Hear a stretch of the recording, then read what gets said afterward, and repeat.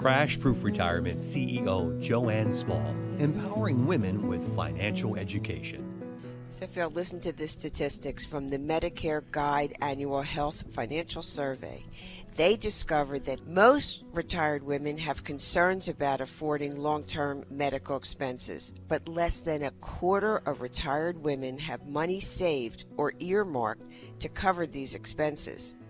And even though women are living longer than men and entering retirement with less money than men, women can expect to spend up to $176,000 in a nursing home for long-term care services compared to $142,000 on average for men. Now, those numbers are a little bit deceiving to all of us because we live here in the Northeast.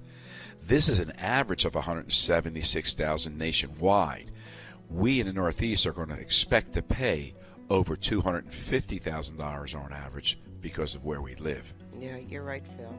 To hear Joann Small's weekly Empowering Women segment, tune in to the Crash Proof Retirement Radio Show, Saturdays at 11 a.m. on Talk Radio 1210 WPHT.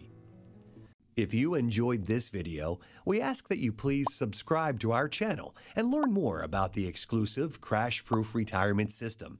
You can also schedule an appointment with one of our Crash Proof educators by clicking the link in the description below or by calling 800-722-9728.